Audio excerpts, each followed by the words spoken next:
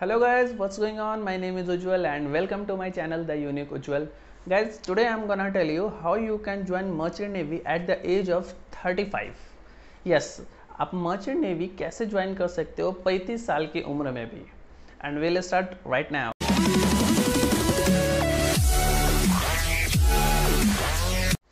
दोस्तों, शिप पर एक रैंक होता है ETO, इलेक्ट्रो टेक्निकल ऑफिसर या इलेक्ट्रिकल इंजीनियर भी उसको कहते हैं. दोस्तों, ये एक सीनियर लेवल का रैंक होता है, एक सीनियर लेवल के ऑफिसर होते हैं और इनकी सैलरी भी बहुत अच्छी होती है. Literally I am saying you, अगर मुझे मालूम रहता है ये ETO के बारे में तो मैं ये डेक डिपार्टमेंट में कभी ज्वाइन नहीं करता. दोस्तों, ये एक रैंक ही इतना अच्छा रैंक है ना दोस्तों, इसके बारे में मैं आपको बताता हूँ. चलिए पहले कुछ क्लिप्स देख लेते हैं. ETO के काम क्या होते हैं, ऑन बोर्ड पे वो लोग क्या काम करते हैं, उनकी जो डेली वर्क क्या है, रैंडमली वो लोग क्या चेक करते हैं. Have a look. So friends, this is the navigation light for anchor. When the ship is on anchor on the stern part, then this light is supposed to turn on at night time. So we had a problem here. This light over here is busted. So I replaced the light and we will check it if it is working.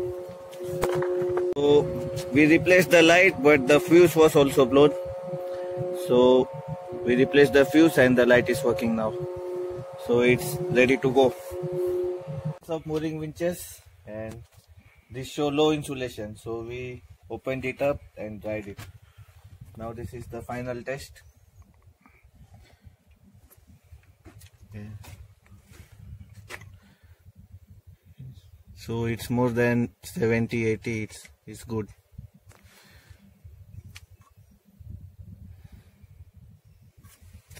So we can box it up. So this is part of the job of ETO on board. One of the major tasks of container ship is to take care of the reefers, and these are the cargoes that we have to deliver in a good condition so that our customers can rely on us. So the critical task and the daily routine is I have to take the rounds of reefers and to check whether all of them are running in good condition. If there is some alarm or it's not cooling, then I have to repair it immediately. So this is a reefer. The set point is -18 and the supply and return both are in range. So this light is on in range. That means it's okay. This usually has meat inside and it is chicken inside. Here the set point is -3 and the supply is -2.8, return 0 and in range light is on. That means it's running okay. Here is garlic. So at present in my ship there are around 150 reefers and I have to go around. So it takes roughly around 1 hour and 4 kilometers of walking just to check the reefers, and then I have to repair them if they have some fault. अब मैं बता देता हूँ कि इसकी eligibility क्या है. दोस्तों, आप या फिर 12 पास करके डिप्लोमा किए हों 60% मार्क्स के साथ, या फिर आप इंजीनियरिंग पास आउट किए हों 50% मार्क्स के साथ. ओके, इंजीनियरिंग में या फिर आप इलेक्ट्रॉनिक इंजीनियरिंग कर सकते हो, इलेक्ट्रिकल इंजीनियरिंग हो, इलेक्ट्रिकल एंड कम्युनिकेशन हो, या फिर इलेक्ट्रॉनिक्स एंड इंस्ट्रूमेंटेशन हो. You are eligible for the ETO course. Got it? Clear हो गया. अभी ETO कोर्स की एलिजिबिलिटी क्या चाहिए.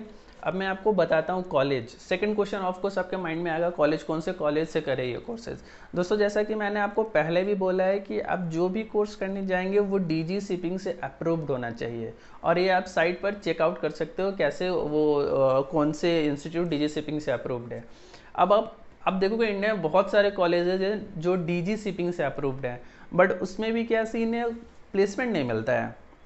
तो दोस्तों, अगर आप ETO कोर्स करने के लिए जा रहे हो तो कीप इन माइंड प्लेसमेंट वो देख इंस्टीट्यूट, वैसे ही इंस्टीट्यूट के पास आपको जाना है, क्योंकि कोर्स कर लोगे तो इसकी तो और भी क्राइसिस है, जल्दी इसमें जॉब नहीं मिलती अगर आपके पास स्पॉन्सरशिप नहीं है तो.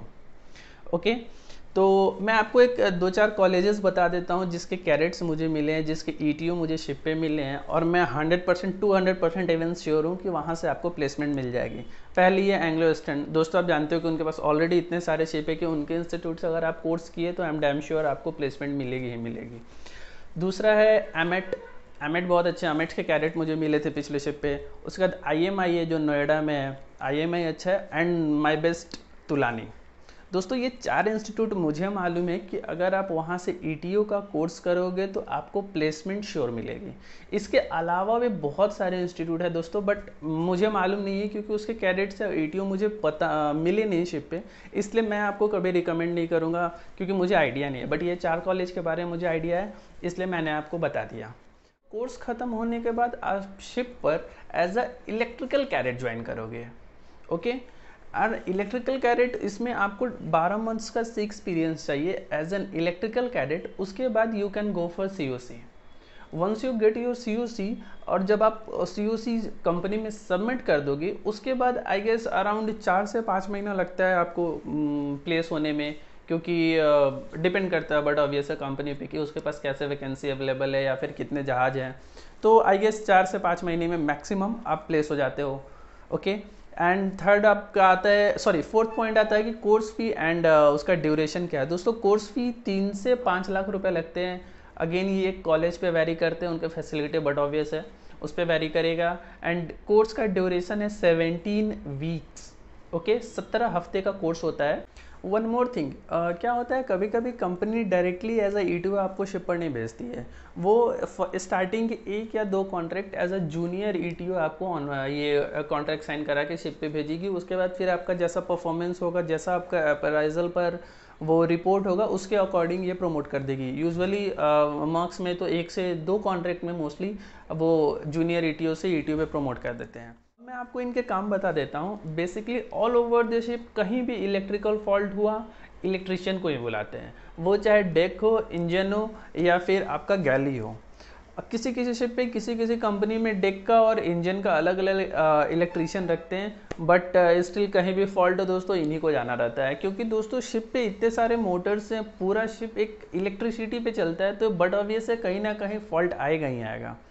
और दोस्तों सबसे ज़्यादा इनका काम रहता है जब शिप पर कंटेनर लोड हो जाता है। जैसा कि आपने क्लिप में देखा, उसने बताया कि लगभग 1 से 1.5 घंटा उसको लग जाता है बस रिफर का राउंड लेने में कि whether they are working nicely और नॉट।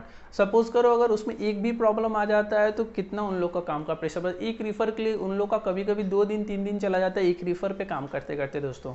इसलिए दोस्तों मैं आपको बताऊं, पिछले शिप पे मेरा शिप ट्रेड करता था साउथ अमेरिका से यूरोप, और उस पर इतने सारे रिफर्स लोड होते थे कि 3 इलेक्ट्रीशियन उस पर थे, 3 ETO इमेजिन। और ऐसा भी नहीं कि वो डेक का इंजन का, वो सबको ओवरऑल एक साथ वो लोग मिलकर काम करते थे। वो डेक में फॉल्ट है, इंजन में फॉल्ट है, अपने अकॉर्डिंग वो लोग मैनेज करके अपना डिस्ट्रीब्यूट कर लेते कहाँ आपको काम करना है, कहाँ उन्हें काम करना है। और ये 3 ETO के अलावा एक इलेक्ट्रिकल कैडेट भी था। 4 जन मिलके ये पूरा शिप को मतलब मैनेज कर पाते थे, तब जाके इतना इन लोग का काम रहता है। इसलिए दोस्तों ऐसा नहीं है कि इनका काम, इनका बहुत हार्ड वर्क है literally, but it's worth it. दोस्तों मिलते हैं फिर अगले वीडियो में, तब तक के लिए स्टे होम, स्टे सेफ।